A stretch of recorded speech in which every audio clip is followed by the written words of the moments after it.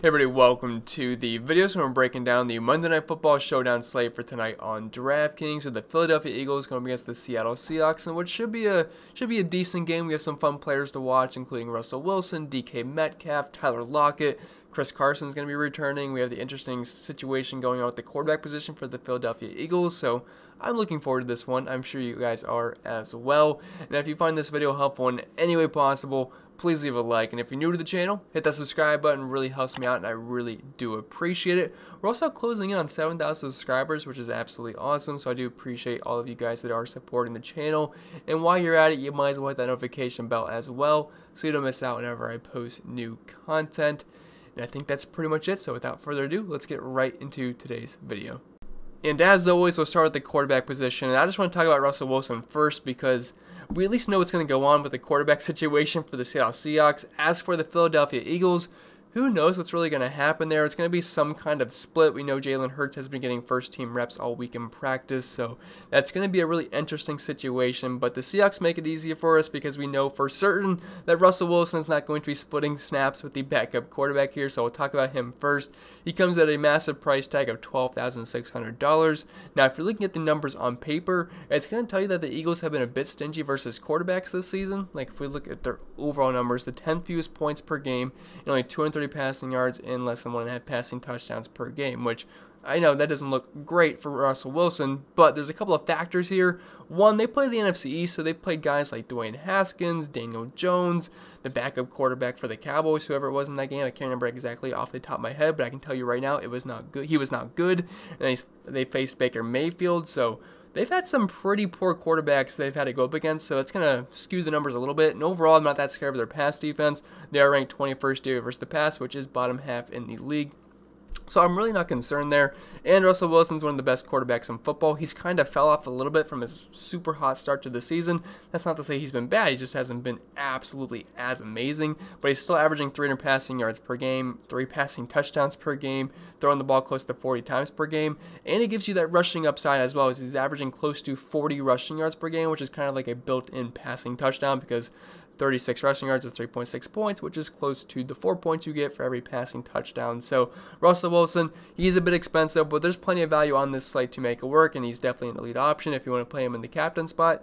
I would have no issues with that. Personally, I feel like I'd rather play one of his pass catchers in the captain spot, like DK Metcalf or Tyler Lockett, and then throw in Russell Wilson in the flex spot just to open up your lineup maybe a little bit more. But you really shouldn't have too many issues using Russell Wilson in the captain spot, but it definitely isn't going to be the easiest thing in the world, so you might have to take a pure pump play. That's why I'm kind of leaning on going towards a guy like maybe Chris Carson, Tyler Lockett, or even DK Metcalf, who he's also really expensive as well, so it's not going to be super easy to fit him in. But Russell Wilson, he's obviously an elite option, and he's one of the top priorities on the slate. I'd have a hard time making lineups without Russell Wilson in this one, because he's just such a huge part of that offense. Alright, so Russell Wilson was the easiest guy to talk about. Now we'll move on to the Eagles quarterback situation, where we're going to have 2 guys involved, which makes both these guys a bit shaky to play for DFS, especially in cash games and tournaments. Yeah, you're going to definitely want to take some stabs at the quarterbacks, because quarterbacks tend to score a lot of points in fantasy because they have the ball in their hands each and every single play. So there's definitely value to be had here, and it's an amazing matchup versus Seattle. So I definitely want exposure to these guys, but in cash games, if you want to try to steer away from that just because you feel a little bit iffy, I totally understand that. Now, Wentz is going to start this game, but Jalen Hurts is going to be involved, and usually when Jalen Hurts plays, Carson Wentz is still in the field, but that's not going to be the case this time. Hurts is expected to get around 2 to 3 snaps at a time. He's not expected to see a whole series. That's the reports as of right now. That could obviously change during the game if Wentz just happens to absolutely suck like he's had all season long for the most part.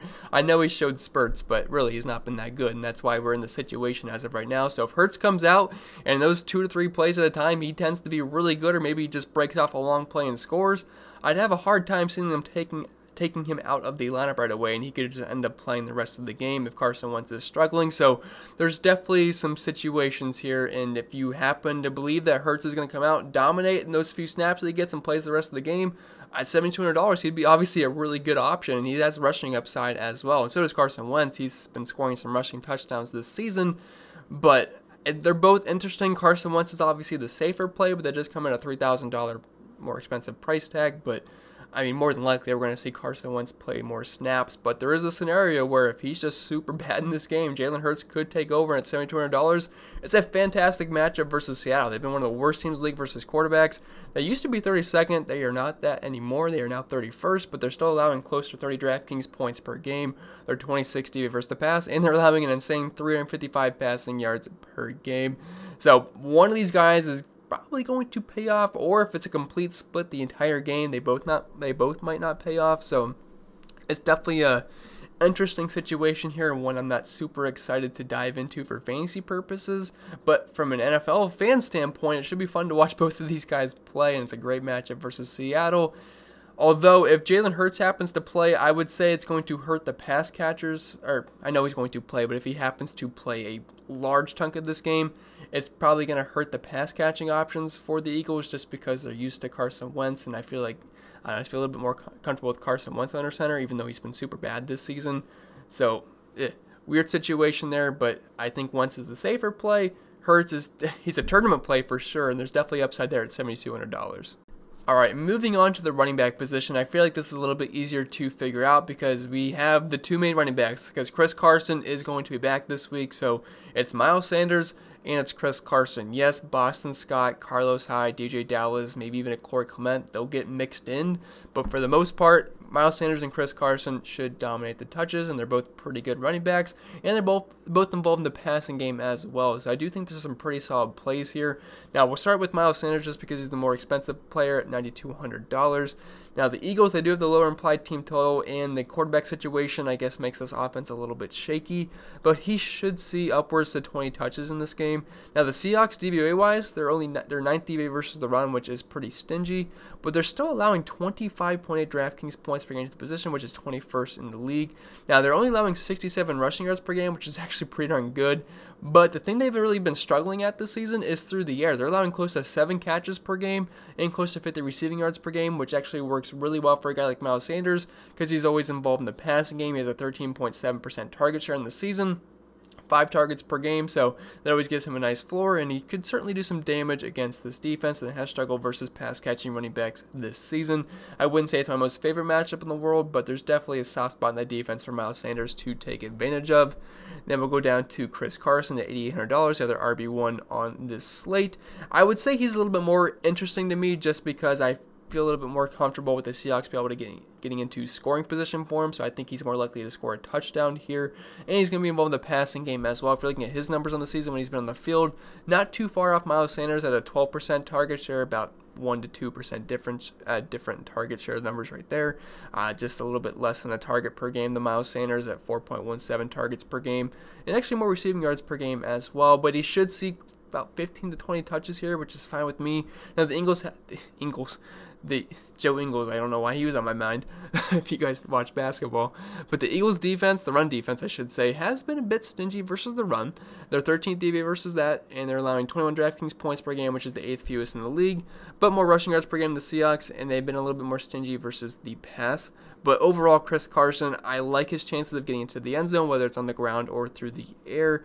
Now, Carlos Hyde's going to be in the mix, and I guess DJ Dallas will be there as well. But for the most part, Chris Carson should dominate the touches, although I could see him ceding some touches to a guy like Carlos Hyde because it is his first game back now.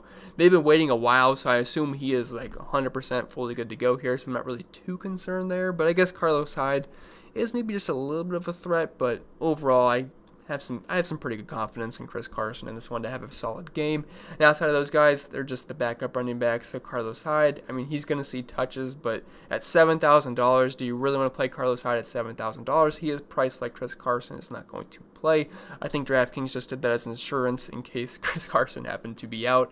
Boston Scott at $1,000. He's cheap enough where I do think he's interesting. He's obviously not going to out-touch Miles Sanders, but there is the off chance he can get a touchdown. He should see a handful of touches here, which at $1,000, it's not the greatest, but it's not the worst either. DJ Dallas, he might get a target or two, but I don't really have much confidence there, but he is cheap, but I don't really see the need to want to go with DJ Dallas. I'd rather take a cheap pass-catching option to pair with one of my quarterbacks.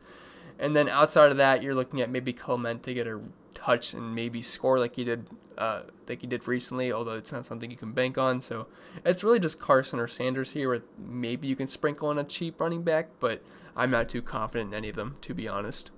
All right, moving on to the wide receiver position, and it is a fun one because we have DK Metcalf and Tyler Lockett. And if you're using Russell Wilson, which you probably are, I assume you're going to want to pair him up with one of his pass catching options because this is a very concentrated offense. Russell Wilson is throwing the ball to either Tyler Lockett or DK Metcalf, it seems like almost every single play. When he's not, there's maybe a random David Moore target. We're going to see a few Chris Carson targets and maybe a few to Will Dissly and Jacob Hollister with Greg Olsen being out. But for the most part, DK Metcalf and Tyler Lockett, that is where the ball is going. And at least one of these guys usually goes off each and every single week. We've seen scenarios where both these guys go off, and I could certainly see that happening versus Philadelphia. But for the most part, at least one of these guys should have a pretty solid game. Now, Metcalf, he's had a couple of bust games this season, and Tyler Lockett's had his fair share of bust games. But if one does bad, usually the other one does good. But there's also scenarios where both can do good. So I definitely want exposure to these guys. And if you can fit both in your lineup, I would be absolutely ecstatic about that.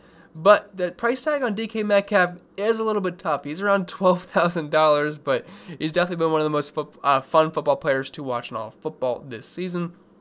And he's one of the most electric players, and he's absolutely dominant. I think I read a stat earlier this week that he leads the league in contested catches, and the guy's just been absolutely phenomenal. He's blazing fast. He's a monster of a human. It's pretty hard to guard him. He's averaging close to 90 yards per game, a 22% target share, and close to a touchdown per game. And he also has a 36% market share of the team's air yards as well.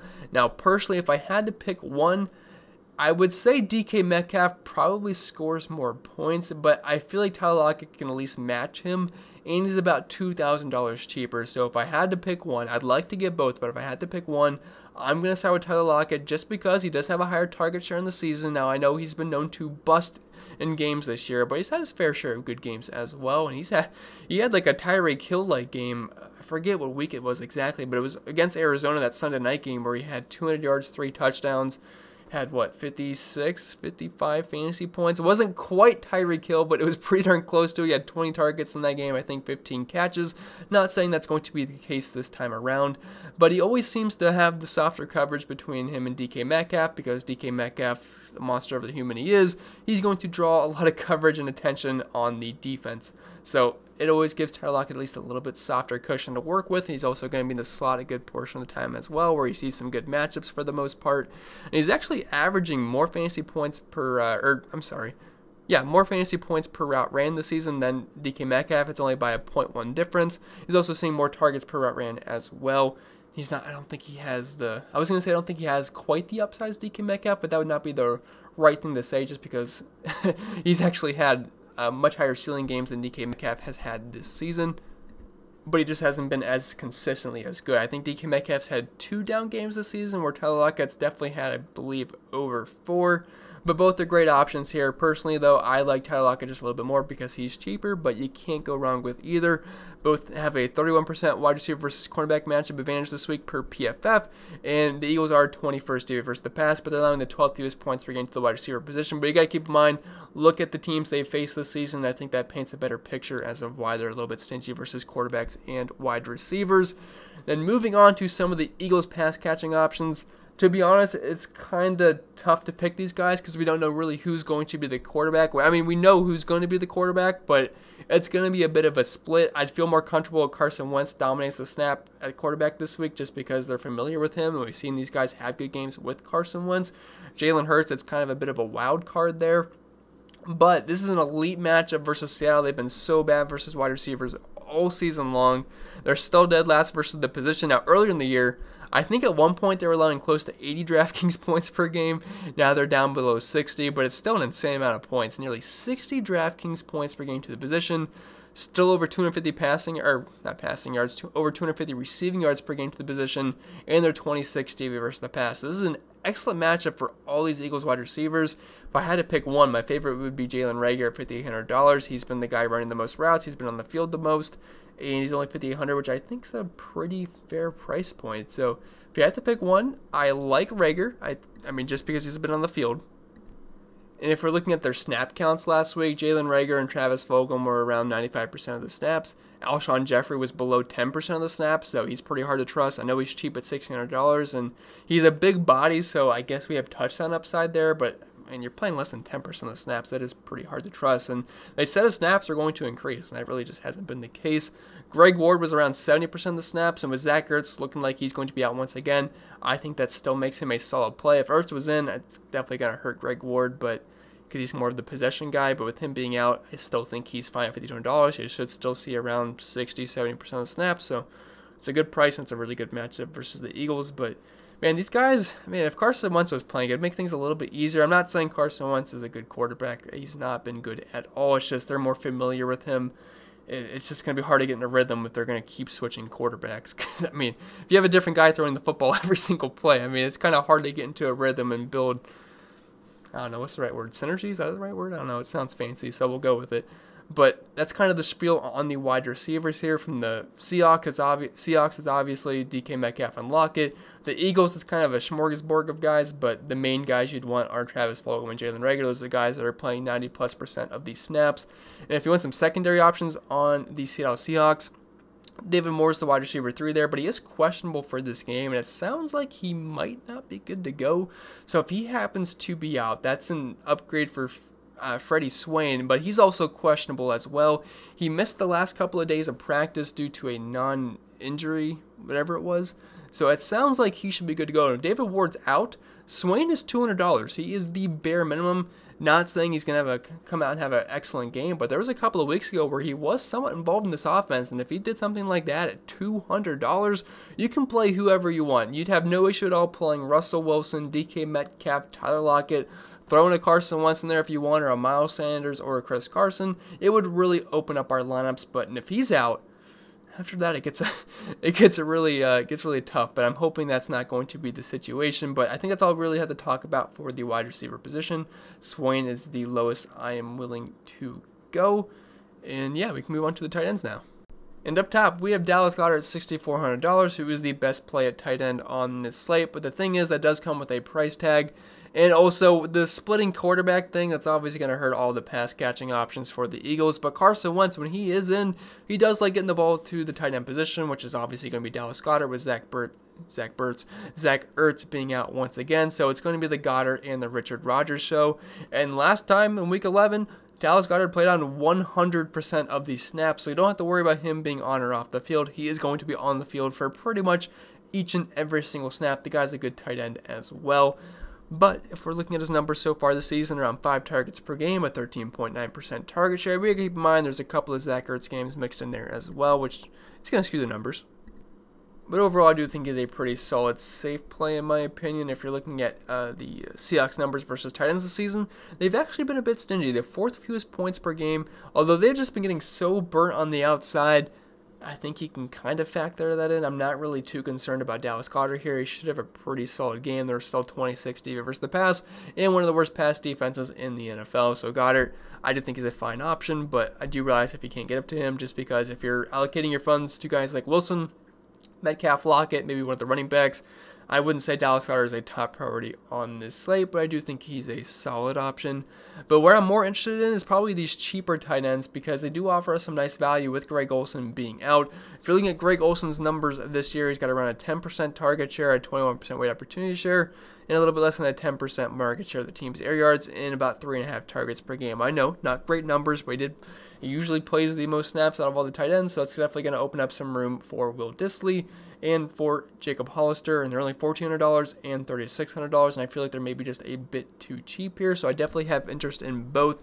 Will Dissly did play in around 60% of the snaps last week, and Jacob Hollister was well below that, but I'd imagine it's going to be pretty close to a split here. Both guys are going to be on the field, and I definitely think there is some upside here at their price points, and there's always a little bit of touchdown upside there as well. And Russell Wilson's probably going to throw for 300+ yards here, so you definitely want exposure to his pass-catching options. So I like both. If I had to pick one, I would say Will Dissly. He's more than likely going to score more than Jacob Hollister, but I'm not sure if it's going to be more than... It's going to be too much more to where he's going to be a better point per dollar option than Jacob Hollister. So I guess I would slightly side with Hollister. He's actually averaging more targets per game than Will Dissly this season, if that's your kind of thing. And the Eagles have not been that good versus tight ends either, allowing the 5th or 6th most points per game. They're ranked 20th in the league, allowing close to 15 points per game, over half a receiving touchdown per game, and over 50 receiving yards as well. So definitely have interest in both Jacob Hollister and Will Dissly for value on this slate. And outside of those guys, I wouldn't really touch anyone else. Zach Ertz is not going to be playing, and then the rest of those guys, maybe one of them gets a random catch, but outside of that, I can't really project it for the most part. And then after that, we get into the more boring positions, and tight ends usually not that fun to talk about either, but we have defenses and kickers, which they're kind of gross. They're hard to project for the most part. If you had to pick one defense, I would have to say the Seahawks over the Eagles, just because I plan on having like a full Seahawks onslaught in my lineup, so I'm not going to really want to play the defense against them. The Eagles defense is cheap, and I would say they're a little bit better than the Seattle Seahawks, but the Seahawks defense has been so awful this season. And it's just hard because it's going to be Jalen Hurts and Carson Wentz. So it's like, what do you do there? I feel like that could maybe throw the offense off balance a little bit. Or it could keep the Seahawks defense on their toes and they're just not ready for it and ends up working out really well. So I'm not really interested in either of these defenses just because they're both not that great. And, I mean, the Seahawks do have the lower implied team total against them at 21, but they're on the road kind of like across the country for the most part. From Seattle to Philly, that's a long way to go. So, going West Coast to East Coast usually isn't the best thing in the world, but they're 6.5-point favorites. But both these defenses really don't stand out too much to me. But the Eagles are really cheap if you need a salary relief option. But at that point, I would rather just try to get like a Will Dissly or Jacob Hollister in there if you really had to go that cheap. And then the kickers, they are what they are. If they hit their field goals, they hit their field goals. Jason Myers and Jake Elliott. The Seahawks tend to score touchdowns, so they're not really kicking too many field goals. But he's definitely going to have scoring opportunities. It's just if they convert their drives into touchdowns or not. If they don't, Jason Myers should have a field day kicking field goals. So, but other than that, I mean, both are fine options. I could see the Eagles kicking way more field goals than the Seattle Seahawks if they can move, because the Seattle Seahawks defense is not good, and they're playing at home. So I could see a scenario where they move the ball, they're just not getting into the end zone, so that could lead to plenty of field goal opportunities. So I could see Jake Elliott actually being a pretty solid play there. But again, you can't really project kickers for the most part, and it is what it is. So I hope this video was helpful, guys. That's going to be it for it. Kind of cut it off really quick there, but that's going to be the end. I hope it was helpful. If it was, make sure you leave a like, and if you're new to the channel, hit that subscribe button. It really helps me out, and I really do appreciate it. You're going to follow me over on social media. Handles in the bottom left-hand corner of the screen. I would say it, but I'm sure you guys can read that just fine. If you want to support the content, my content, over on Patreon, links down below for that. But it's November 30th. I don't think there's a November 31st, so you might as well wait until the next day on the 1st because you don't want to get charged double in 2 days. I don't think there's a November 31st. I think it's one of those months that end in 30. I'm not sure. I should probably know this by now, but I do not. But yeah, I think that's pretty much going to be it. I hope you guys enjoyed the video. Maybe we'll have a Tuesday Showdown video if that game happens to be a go. I'm pretty sure everyone in that game is out, so that's going to be a really interesting Showdown slate to break down. So maybe just hopefully it gets canceled so we don't have to talk about it. But if it's not canceled, I'll have a video for you guys as ugly as that slate is. And yeah, before I keep rambling, I'm going to get out of here. I'll show you. Yeah, I'm going to get out of here, guys.